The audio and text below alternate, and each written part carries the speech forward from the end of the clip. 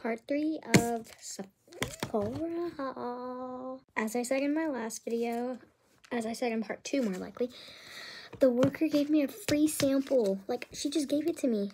And she was like, here you go, I'm gonna give you a free sample. She said I was so cute.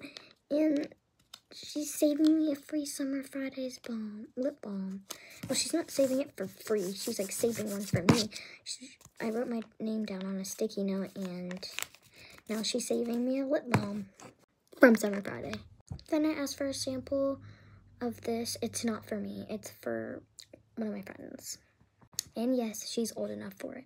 Next thing, I got this, but I don't know why it's dirty. Like, when I just opened it, it was dirty.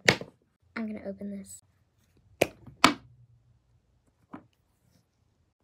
Look at my Tula.